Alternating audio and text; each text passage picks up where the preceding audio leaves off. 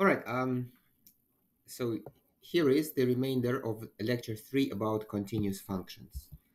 Right. So today we are going to cover a number of topics: types of continuous functions, topological properties, and finally manifolds. Okay. So we are going to begin with a homeomorphism. I defined it in class, but I didn't really give you any examples, so it is probably worth to revisit this topic, right? So a homeomorphism is a continuous function from a topological space to a topological space. So these x and y are topological spaces, and this function is supposed to be bijective, continuous, and the inverse function is also continuous, and so this is a homeomorphism. Now, let us look at some examples. An open interval is homeomorphic to a straight line. I mean, we already saw this example in lecture 1, but let me probably to do it one more time. So there are different ways to do it. So, for example, tangent x, the function tangent x, its domain is the interval from -π/2 to π/2, and its range is the whole real line, right? So it is an explicit homeomorphism from the interval from -π/2 to π/2 to the real line.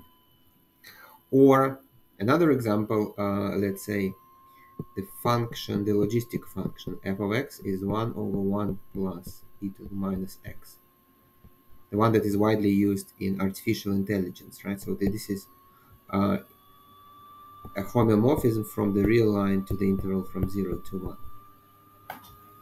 Okay, so an open interval is homeomorphic to a straight line, but also a half open interval is homeomorphic to a half line. Like,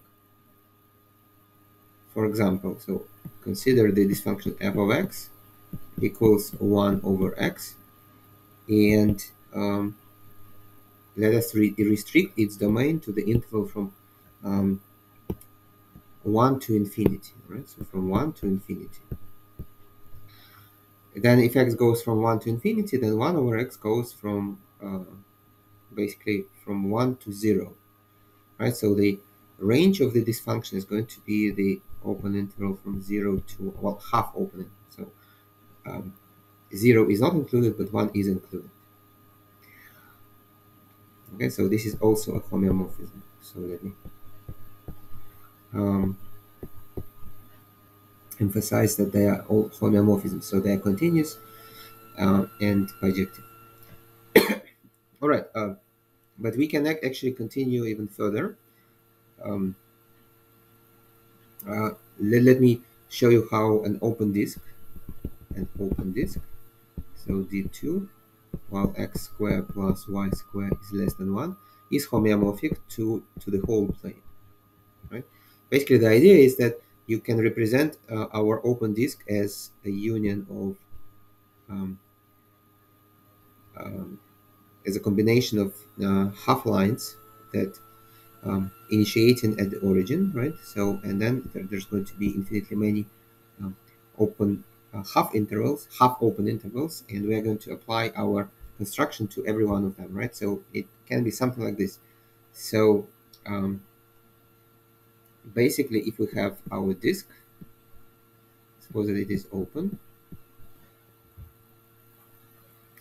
a point on the disk is given in polar coordinates by r theta, where r is between 0 and 1, but it can be 0, but it is strictly smaller than 1, right? So we want to map it to some other point that can be an arbitrary point on the plane. Now, so our r is between 0 and 1, including 0, but not including 1, right? So, but if we just do 1 over x, then, so if I just throw 1 over r, then it wouldn't work, because 1 over r would be from 1 to infinity, but not including, I mean, since 0 is included, I cannot divide by 0, right? So I cannot take 1 over r, so I should take 1 over 1 minus r.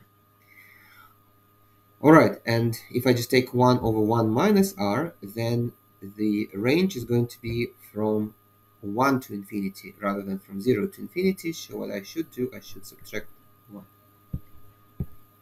theta. All right. And now this is an arbitrary point on the real line. Okay. So an open disk is homeomorphic to the plane. And here is another example of something that a plane is homeomorphic to, stereographic projection, right? So you can see the picture here. So in stereographic projection, we take a sphere, and so this point here from which we project, so the initial point of the projection, we call it N, like the North Pole, right? And then when we take our sphere, so this is S2, so S2 minus our North Pole is homeomorphic to the whole plane. And you can see it on the picture, right? So in order to construct this homeomorphism, so we choose any point X on the sphere, connect, so and then draw a straight line from N to X, and then just see where that straight line intersects our plane, and that point on the plane is called f of x. So notice that on this picture, the plane is drawn so that my sphere lies entirely on one side of the plane. Actually, it doesn't have to be the case. So the plane can even intersect the sphere, and if you are going to work out the specific equations, which is possible, the easiest way to, well, the easiest kind of position of the plane relative to the sphere for which you can work out the equations is when the sphere is, well, you have like x, y, z. The sphere is x squared plus y squared plus z squared is 1, the unit sphere. And the plane is just, so the n, the North Pole, is the point 0, 0, 1, and the plane is just the OXY plane given by the equation z equals 0.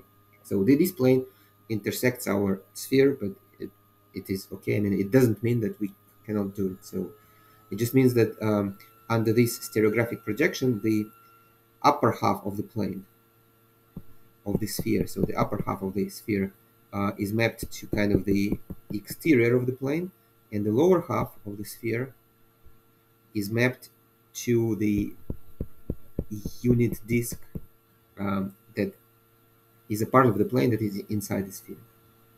Okay,